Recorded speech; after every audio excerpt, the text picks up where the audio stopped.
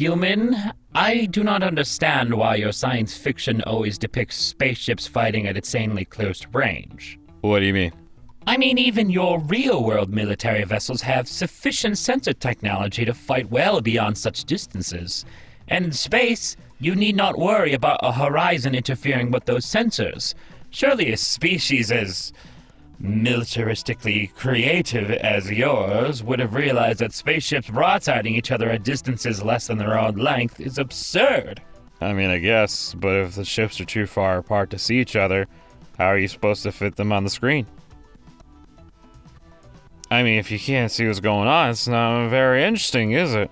That is the most intelligent and reasonable answer to any question I have ever asked you.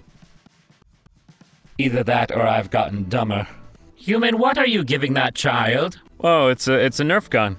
You're giving a child a weapon of war? No.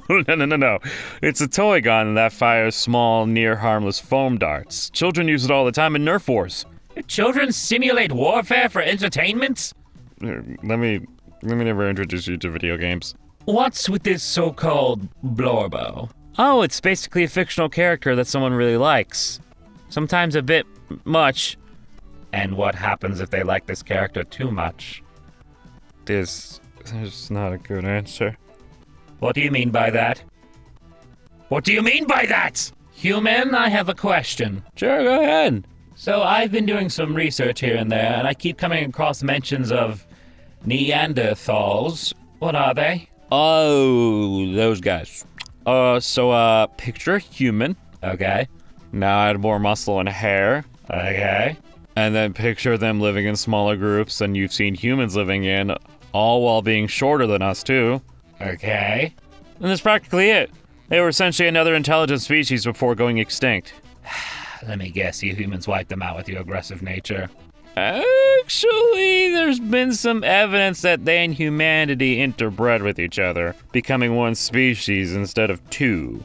How is that even possible if the two species were separate species, plus the lack of technology to allow such hybrids to occur? Well, remember how I said Neanderthals were basically smaller and hairier humans? Yes. That's because humans and Neanderthals were very closely related to each other to be able to have children that were able to make more children of their own. Fascinating. Now, what was that part about technology allowing two separate species to have children with each other? I don't think that'd be a wise decision on my part, human. I've seen the Vaporeon meme. Human, what are you doing with our alcoholic drink? Pouring one out for the homies. The homies? Well, not everyone who can make it here tonight is here, but they still deserve a drink. So you're pouring it onto the ground. Does this have anything to do with that crabs in a bucket turn of phrase?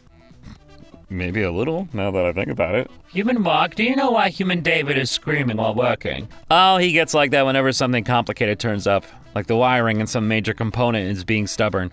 I can only assume that this is unhealthy behavior. Does it not sound like he's having what you humans would call a good time? Oh yeah, no, he isn't. He'll likely be unavailable for a while after he's done. Is there anything I can do to help him from this state of distress? No, not typically. Just let the poor man rest. You son of a...